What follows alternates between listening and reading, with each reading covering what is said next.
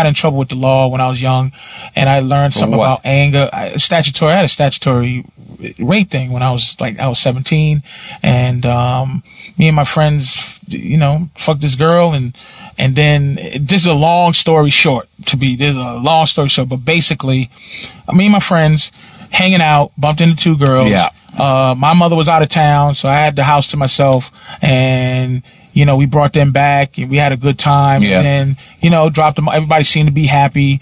Afterwards, you don't know about not kissing and telling. When you're young, you're like, hey man, we had a great time. This girl sucked dick. We basically were doing a porno. Yeah.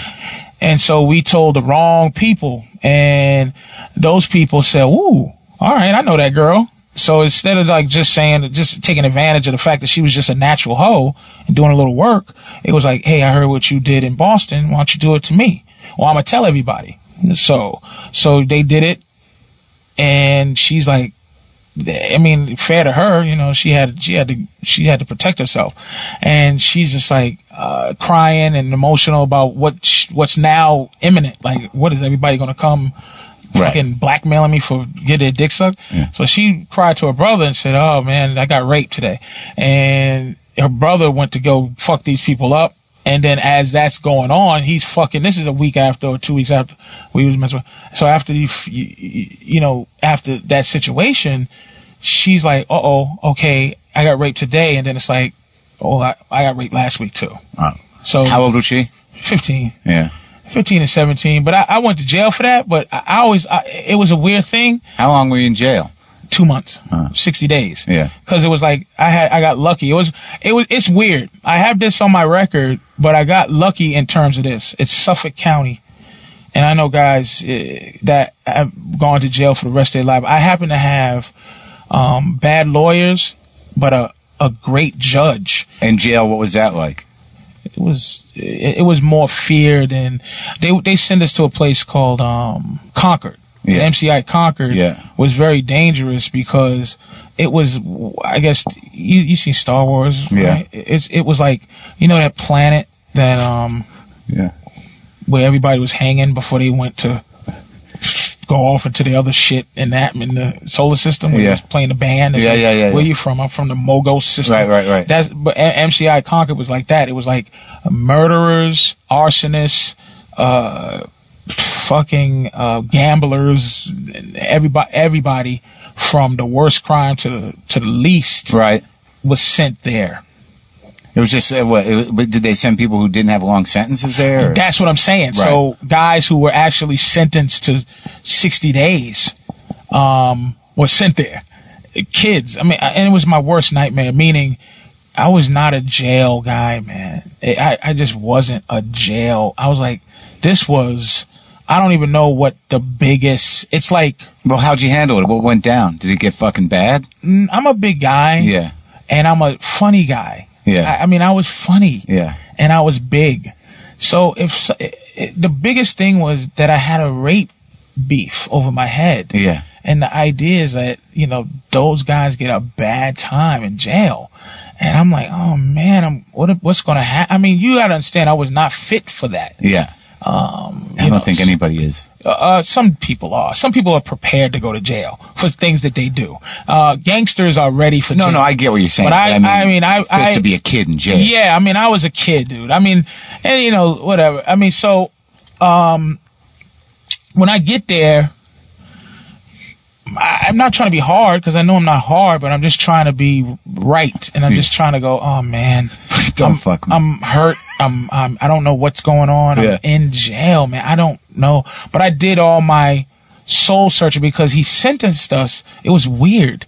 He was doing us a favor, but the only thing he did really wrong was I'm an adult and it's on my record for the rest of my life.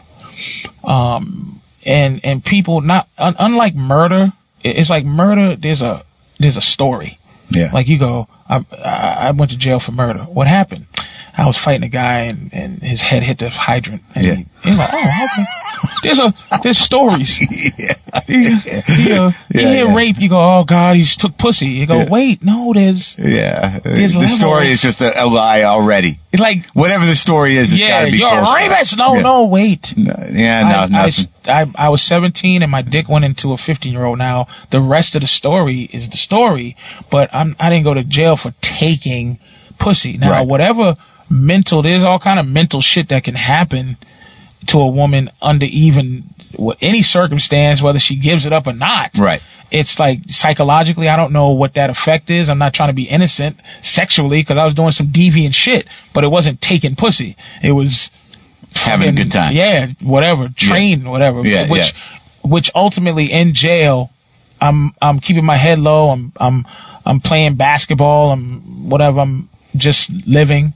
And so these guys, these guys that kind of had a heavy rap, and they were there because they were transferring these guys to another prison, and they all were friends. I think they all did the same crime or some shit. They were tough guys. They were all named after southern states and shit. It was like these guys. And white guys, black guys. I don't answer to white guys if you're black in prison. Like white people, we play ball together, but what you did was plus Concord was the place where it wasn't those gangsters were there, but it wasn't a whole lot of gangster shit because people were being assessed on where they were going next. So you either could go to Walpole, Cedar Junction, or you could go to fucking Knoxbury Farm. Right, holding station. So these guys, they said, look, what's going on with you, man? And I go, what? I'm going, oh man, they go, well, what you in for? I go, well, this is the title of my crime. And they go, well, and they're making me walk around the yard with them. Yeah. And I'm like, oh God, they're going to probably walk me to this blind spot here and they're going to do something. Oh God. And they go, oh man, talk. And they used to call me Heavy D. Yeah. And Heavy D, hey man, come here, Heavy D. Let me talk to you for a second. So it's like 4 of them. Yeah. And we're just walking around the yard and then I go, well, I did this and this happened and then the boom and then the boom. And then they go, after like 2 walks around, they go, you in here for pulling a motherfucking train? You in it? And they go, everybody in this motherfucker did that shit. And you in jail for that shit? You in jail for doing what motherfucking niggas do? And I go, and they said, they gave me a pass. They go, look, don't let me ever hear you locked up again. I said, thank you. Ever since then, life got better. But then I had a friend, life didn't get better because the nightmare of jail got to him mentally and he never could get out of it. He wouldn't take a shower and this guy? My co-defendant, as they would say, my kid? Friend, my best friend, one of my best friends. The 15-year-old or the other guy? There were 3 It was 2. It was 5 of us. 5 guys, 2 girls. Yeah. Okay. And the other girl didn't put up any. Right. She didn't put up any charges, and it was whatever. So your friend, my friend, and they would call him my co-defendant, Yeah. And he thought he was going to get raped in the shower every day. Every day was rape in the shower. He couldn't. When he was there? When we were both there at the same time. And did it happen? It's just like you go there and all you've been watching is MSNBC, and it's like someone's going to shank me in my neck. So you just wear every day you just wear a fucking phone book collar because you go, somebody's gonna, and it's like, dude, take off that phone book. No, I won't take it off. Someone's gonna stab me in my neck. He would always think someone's gonna get him, and he wouldn't shower. And these guys, man, they want their lives. There's guys in there, and look, just because I'm in there for 60 days doesn't make me less angry about it because you're in there for 25 years, but I do know a guy in for 60 days, you make a guy that's in for 25 years happy. You deal with your shit differently than that guy. Yeah. And he was in a position where he's smells really bad in front of guys that are doing 25 years. They have to live every day. No one wants to, you know.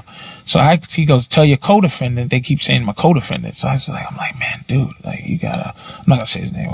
But he says, I'm like, man, you gotta take a shower, man. These guys are, come on, man. He goes, fuck you, man. You act like you like it in here. I go, no, but I'm saying, like, you can take a shower. Like, take a fucking shower, man. Yeah. They're gonna kill you. You know, they start throwing piss on him and they started throwing piss on him? Yeah, to make him take a shower. Oh.